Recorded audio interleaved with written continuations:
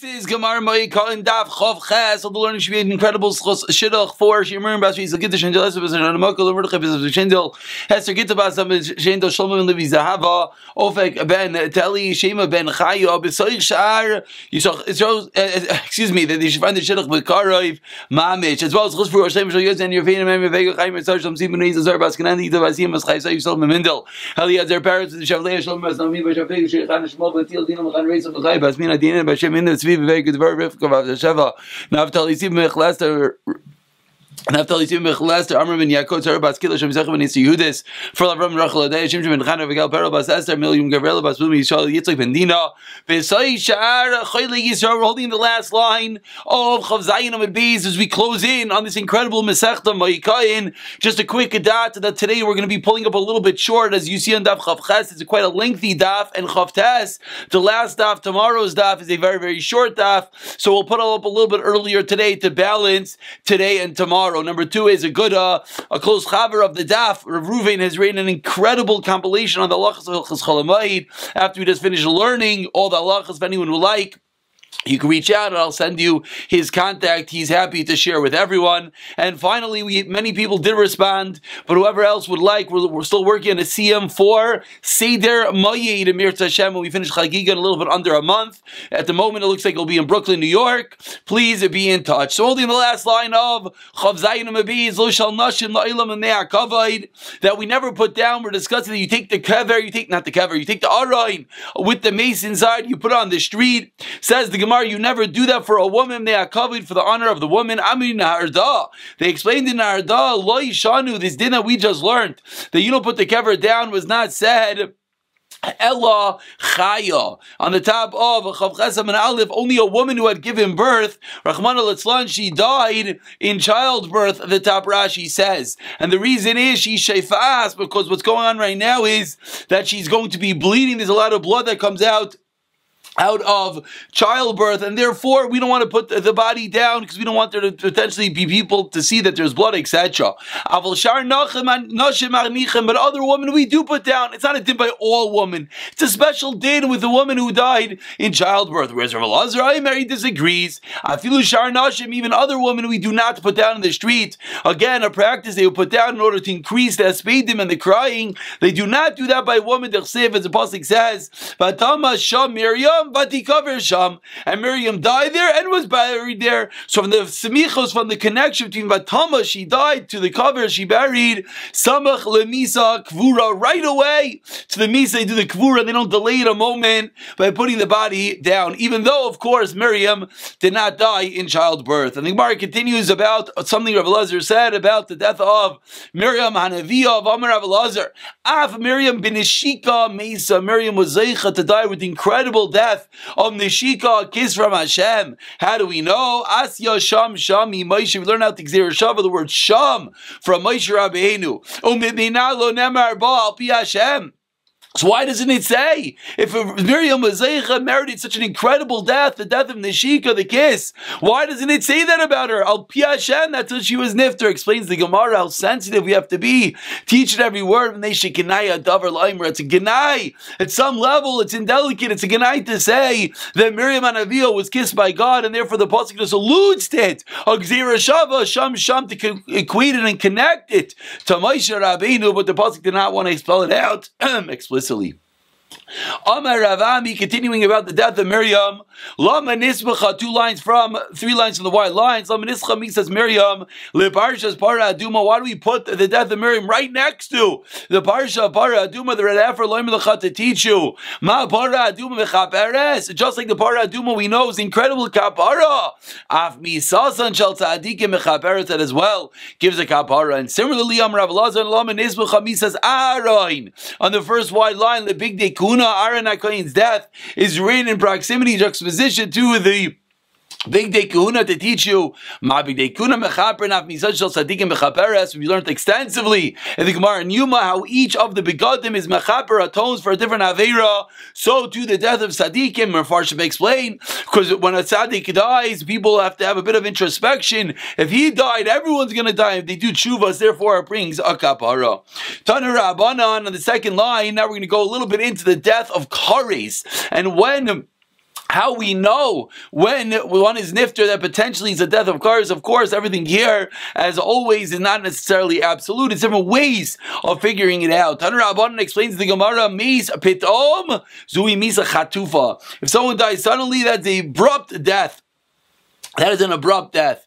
If he's sick for one day, umeis and he's nifter, zui misas techufa. That's a hastened death. Rav Chamniania ben Gamliel leimer zui misas magefa. That's a magefa. That's a plague. Shneimar, as the pasuk says, ben adam ini loikech mimchas machamad inecha.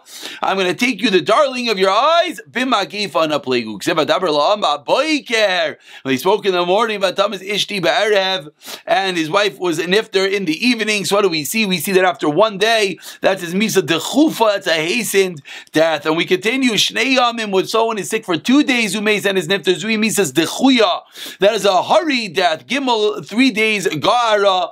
That is a death of rebuke. Araba nizifa. That is a death of scorn. Chamisha zui misas koladam. That is a regular death. That's not a divine retribution. Hashem is not paying back. So immediate death, that's this kares. And then we have all the other different levels. Amar Rav Chanan explains Rav Chanan and Maikara. Where do we see in the pasuk these levels? 1, 2, 3 up to 5 is a regular death. In Karvu Yamechel Amos, the pasuk says, "Behold, your days are coming closer to die." Hein, the word hein is chad.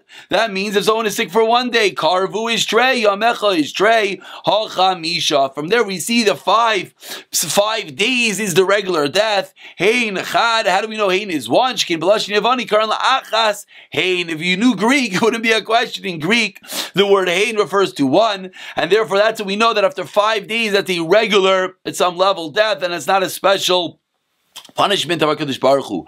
Meis b'chamishim shana, if someone is nifter at age 50, zui misas kares, that is misas of kares. Chamisha ushtayim shana, zui misas shal shmur amasi, that's when Shmuel Amasi was nifter. Shishim zui misas b'dei shamayim, that is death by heaven. Now what's the raya? Amar Marzucha Maikra, where do we see in the pasuk these different levels? 50 is kares, 52 is Shmuel Amasi, 60 is misas b'dei shamayim. T'chsev tavai bekelach ilai, as the pasuk says, you will grow, you will go to the grave. Tavoi bekelech like kever.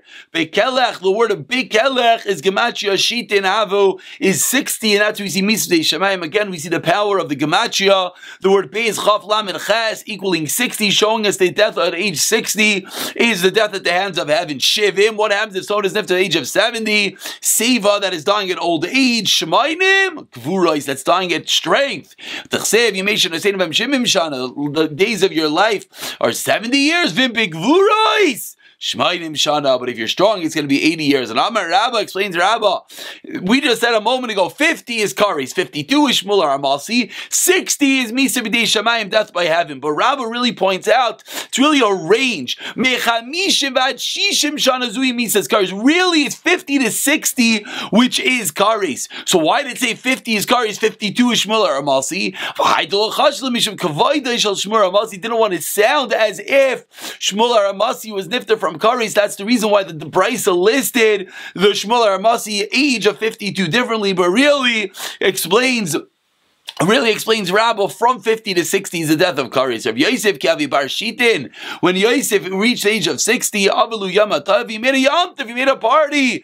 L'Rabbanan Amar Nafikli Mi Kares, he said, I left Kares, Baruch Hashem, I made it to 60, he made a party. Maybe this is one of the Mekares for potential birthday party. We see that at certain ages, when one gets there, it's a reason to celebrate. I was zeicha to live to a certain age. Amar Le'Abai and Hayden Nafikli Mar Mi Kares, Tishani, says Abai, calm down. You're right. You were yaitza. You didn't die at the age of a kares. But mikares the yaimim nafik mar. But you never left the kares of days.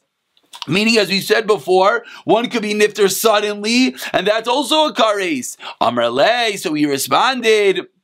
Rav Yosef responded, at least I have something. There's a reason to celebrate, at least I got there. And that is Rav Yosef. Again, we see Rav Yosef in Shas often making parties. Kama Yosef Ika Beshuka, he's one that was on Shavuos. Here we see Rav Yosef making the party at age 60. Rav Huna Nach, Ravuna was nifter navshei pitom suddenly.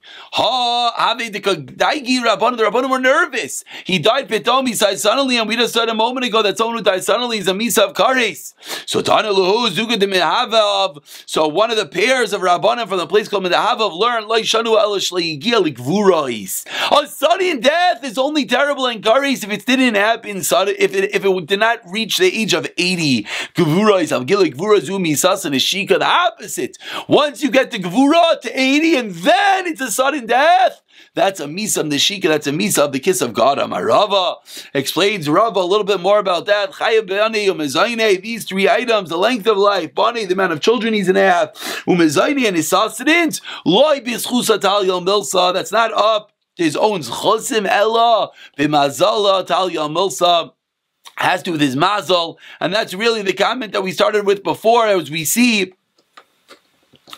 that when it comes to, even though we're giving ages and we're giving ways of determining, but Rava's coming along and Rava's saying there's always an element of mazel in everything, and therefore you don't necessarily know 100%. Explains the Gemara, the Rabba of Rav Chisda, Tarvayu Rabban and Tzaddik Havi.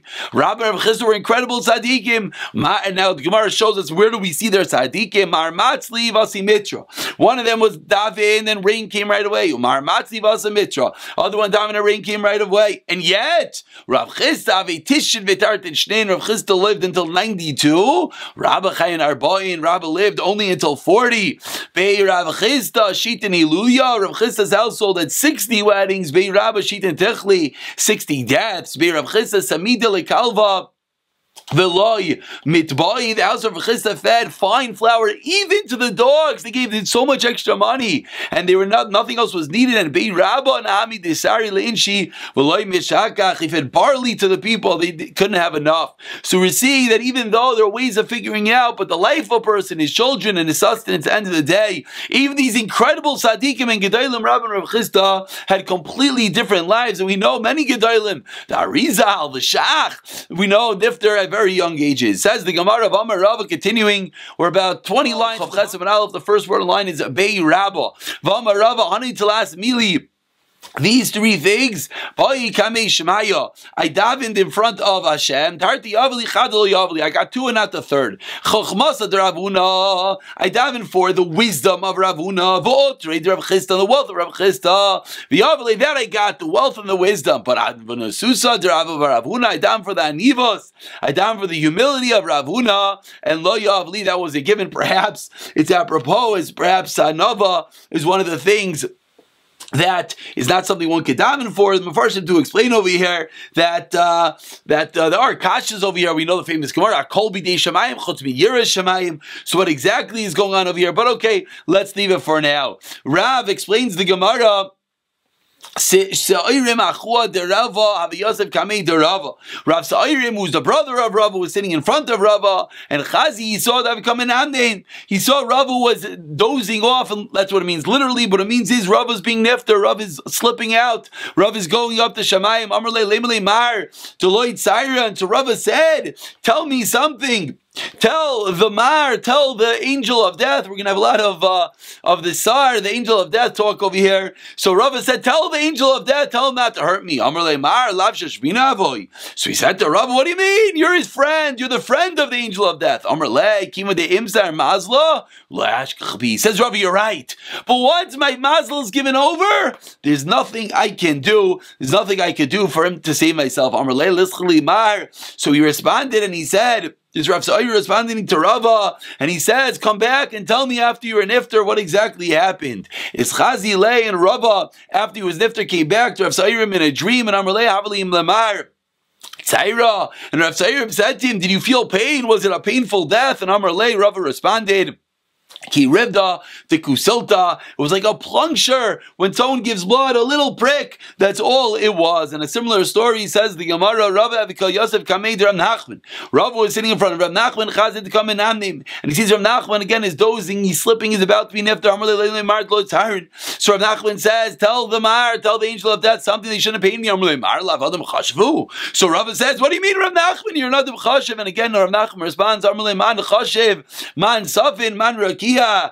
Rav Nachman says, who's important, who's chashiv, who's Rakia, who's awesome and exalted. When it comes to the Sar, when it comes to the Malach HaMavis, there's nothing that can be done. So Rav says, Rav Nachman, come back and tell me how it went after your nifter. Chazi later, Rav Nachman came back and Amalei, was it painful? Amalei, Kemishcha Benisa Mechalva. It was like a drop, like a hair being pulled out of milk. Very not painful at all. And Rav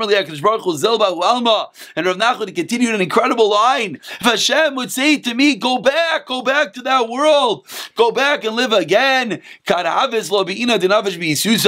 wouldn't want to because I'm still so afraid of the Malach HaMavis. So even though he sees it wasn't so painful, still Rav Nachman says there's an incredible fear. That's the way it should be of the Malach HaMavis. And now more stories about the Malach HaMavis. Rav Elazar was eating truma as Chazi lay, and he sees the Malach HaMavis. Sees the Malach was about to kill him. I'm eating truma. We'll have kodesh ikri. Is it not called Kaidesh? Meaning, don't kill me now, because I'm going to make the Kaidesh the Chuma Tameh. Chavole Shaita, so he waited a moment till he finished eating, and then the Malach HaMavis killed him. Rav Shishas is Chazli B'Shuka, Rav Shishas bumped into the Malach HaMavis in the Shuk, Amar Lei B'Shuka Kimehema. Reish Lakish says too, the Malach Rav Shishas, said to Malach HaMavis, are you letting me die like an animal in the middle of the marketplace? Isa legabe beisa, come into the house, wait till I get back home, and then that is when he was nifter. And similarly, Rav Ashi is Chazli B'Shuka, or about 10 lines from the end of the Amid. The first one line is Ashi. Rav Ashi is Chazli B'Shuka. Rav Ashi bumped into the Malach HaMavis in the Shuk, and we're having a bit of highlighting issues, so we'll just continue. Maybe we'll come back in a moment. Rav Ashi is Chazli B'Shuka Amar Alei. So Rav Ashi said to him, Israch Ali Talasin Yami, give me 30 more days. Give me 30 more days of life. V'hadi l'Talmuda, why? I'm an Achazer Kol Atayra Kula. Rav Shesha is incredible. Rav Ashi, his entire Atayra is an Achazer in 30 days. To Amrita, you know why? Ashrei, because they say Ashrei Misha Balikan. We're gonna have an incredible test at Lachamei of Esrim. So Rav Ashi says that let me review my learning. You know why? Because it says Ashrei Mish, praiseworthy is the one Shabalikan that comes here with Talmud Biyadai, and his learning's in his hand. B'Yom Tlasim Havis, on the 30th day, the angel, the Malach HaMavis, shows up. Amar Lei, and he says to him, "My Kulei."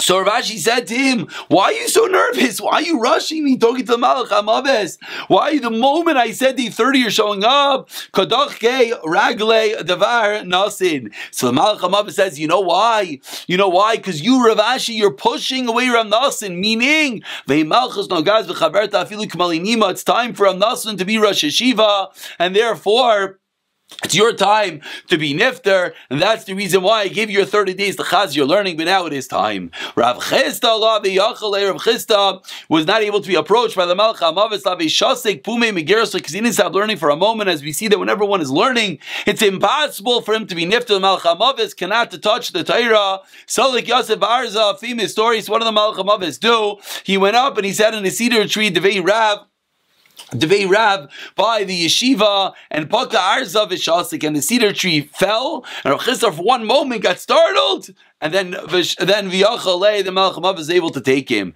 Rav Chia and similarly 3 lines to the bottom, Rav Chia was not able to be approached by the Malach HaMavis. Yom Echad, one day in Melech Ke'anya, Malach HaMavis appeared to him like a pauper, Asa Tarif Abava, and he came and he knocked on the door of Rav Chia, and Amar Lei, he said to him, Avik li Rifta, give me some bread, Apiku Lei. And the people in Rav Chia's household brought him some bread. Do you not have rachmanas on the floor? On this person, why does he not have rachmanos? Meaning, why isn't he coming himself? You're just giving me bread at the door. Why isn't Rav Chia himself coming to greet the ani? So what happened? Gali Lei, so he revealed to him, he revealed Malach HaMavis showed himself to Rav Chia that he was a rod of fire. And Rav Chia gave over his life. There was nothing more that he could do. And for a moment, we're going to turn over to Chav Chesed and Beis. As we said, we're going to stop a little bit early, as tomorrow's daf is very short and these daf are very long. But let's at least begin the Mishnah. Says the Mishnah on Chav Chesed and Beis, Nashim be'moyid ma'anos. Now we're going to go into the velos and the different practices they would do at the funerals themselves. A woman on Chol HaMoed would chant a ma'anos, Avaloi mitavchois. They wouldn't clap. Different practices they used to do at the Levaya or Ishmael Omer Asmuchas Lamitam and the Davchois. Ones that were closest to the Mita, to the Arain, to the Kavet, to the maze would clap. Rosh Chadash B'Chanukah Purim. They're allowed to do these ma'anois, these type of eulogies, and they were allowed to clap. But on both of them, they would not do mekaynos, the type of kina, the back and forth way of eulogizing. Once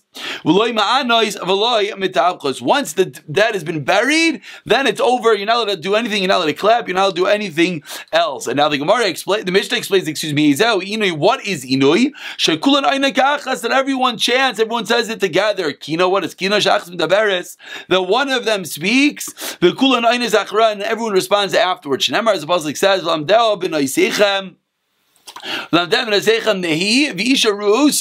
Kina, teach your daughters mourning, and each woman a kina lamentation. Aval, the Mishnah concludes always on a high note as the Masechta as well. Lasid lava, you oimer. What does it say? Lasid lava. Bila hamaves lanetzach. He'll eliminate death forever. Umach Hashem Elokeim, and Hashem will wipe away. Wipe away tears from all the face of the earth. We're going to stop over here, so then tomorrow's daf we'll do this half of the Amud, and then we'll conclude with daf Chavtes, the entire Masechta Baruch Hashem, as we'll forge head forth into the final Masechta. Who would believe we're almost there, closing on the entire Seder Moed?